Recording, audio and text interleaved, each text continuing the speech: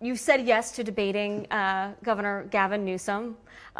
You're debating someone who isn't even in the race. Some are saying this is more like an undercard debate for 2028. Why are you doing this? No. Well, I think a couple things. I mean, I think that, the debate between Florida and California, I mean, that debate has already been had in the sense that people have left California, people have come to Florida, they voted with their feet over these since both of us have become governor, and I don't think California ever lost population until he became governor. But looking forward for the country's future, I think this is very much the live debate about, do you want the California model or do you want the Florida model?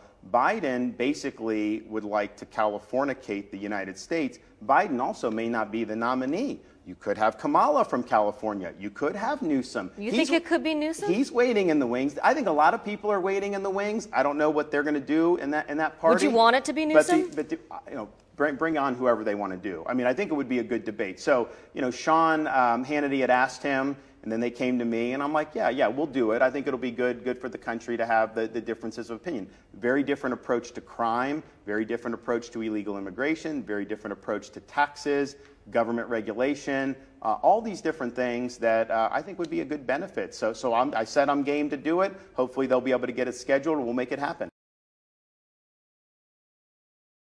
Thanks for watching our YouTube channel. Follow today's top stories and breaking news by downloading the NBC News app.